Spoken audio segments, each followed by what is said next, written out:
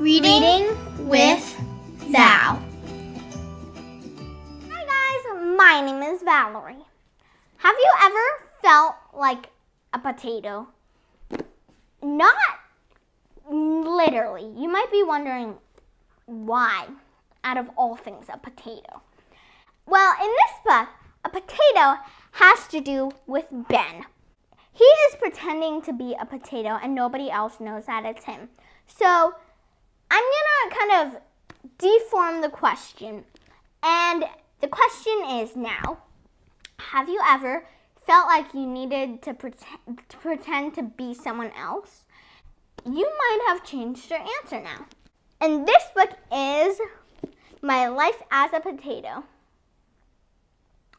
It is by Arianne Costner. This is a realistic fiction book, and I would rate this book a 10 out of 10.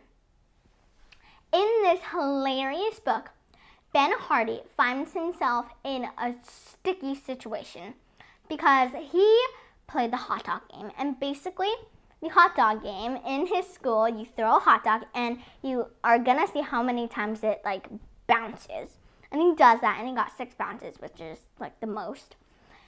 But then this kid named Wyatt, he is the school mascot, and the school mascot is a potato. And so it's Spudtacular. Spud, get it? And he comes in and he's dancing, and he slips on the hot dog. So basically he gets in a lot of trouble for that. And he might get a suspension, but the only thing that will get him out of the suspension is if he kind of steps in as Steve the potato. So of course he says yes. I mean, I wouldn't want to get a suspension. And he does it, and it's a really funny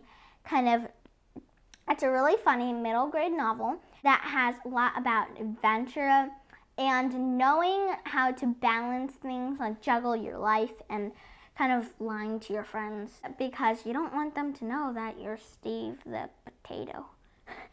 The lesson in this book probably would be to show who you are and not lie to your friends, your family, and just be honest. I would recommend this book to kids between the ages 8 through 12. This is a really amazing book, and I really hope you guys will love it. Thank you guys for watching, and remember to read on, have fun, and dream big.